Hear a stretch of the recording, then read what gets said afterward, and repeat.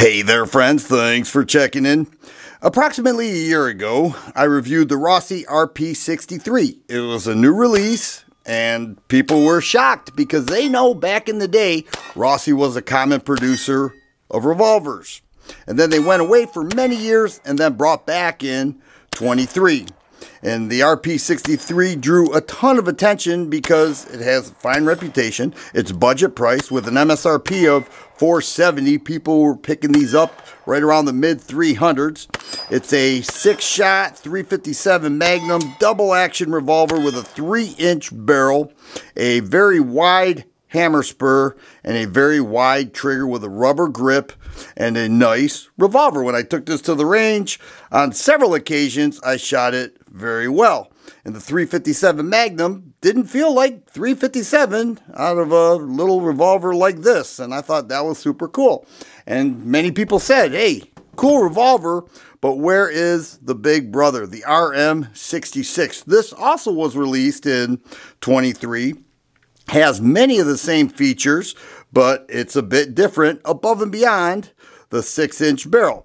First off, it also has a very wide hammer spur, a very wide trigger, but you'll notice that the hammer moves back a little further on the frame than the RP63. And I think that's because of that rear sight that bevels past the frame a little bit. And the rear sight is serrated black. It's fully adjustable with adjustments on the right side and on the top strap.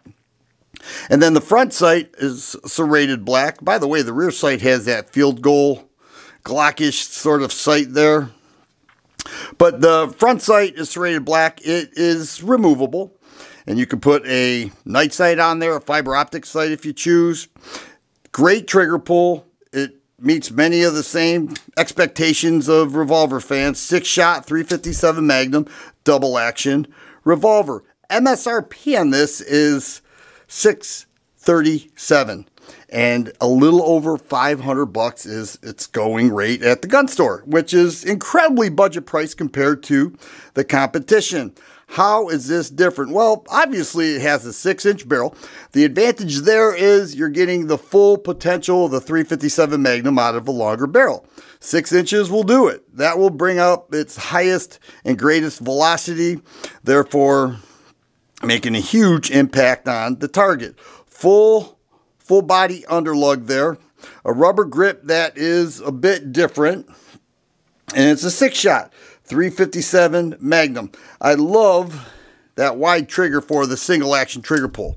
Right there is just so nice. And Rossi also puts the firing pin on the hammer.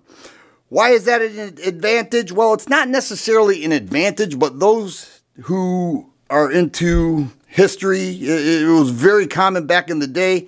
I think it's super cool. It is replaceable in case you bend it or break it.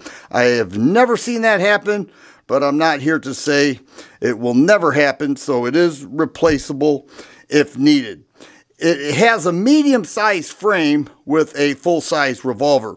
And so how do you know it's a medium-sized frame? It looks pretty normal for the size of the gun. Well, this is a SAR SA38, also a 357 Magnum revolver. That is a large frame. This is a medium frame. You can see the size difference.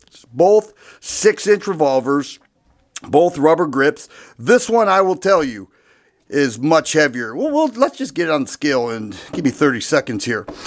This is much lighter. I love that single action trigger pull. It just breaks. Now, you cannot stage the trigger at all. I can stage the trigger. I really don't do that anyhow, but I can stage it with the RP63. Can't stage it with the SA38 or the RM66. But I want to get these on the scale to show you the difference in weight with the medium-sized frame. 2 pounds, 2 3/4 ounces. Let me go ahead and take that off. Hopefully you could see that.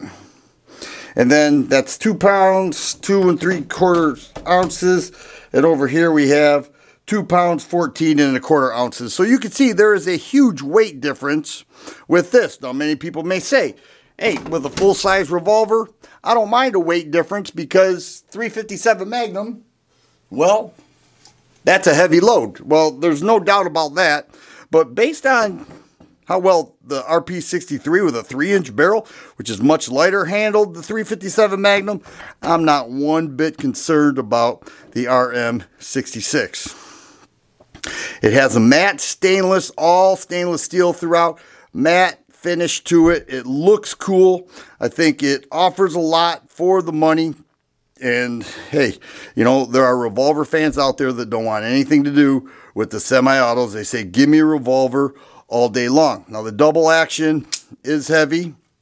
I come over here and we'll check clear here. Also a 6-shot 357 Magnum, double action, probably just as heavy. Single action, pretty light. I have to say, that's pretty light. It feels a little bit lighter than the RM66. But good looking revolver, priced right, a little less than the SA38, or SR38 I should say. A little less than that. That's selling for over 600 bucks. This is just over 500 bucks. So I think it's budget priced. I think it offers a lot, and I think revolver fans would love it. And you put a wood grip on there, and with that firing pin on the hammer, I think it's pretty cool. And will deliver similar, probably better performance than the RP63 with that 6-inch barrel. If you like videos like this, please subscribe and share. I always appreciate thumbs up button. Thanks for watching, and you guys be safe.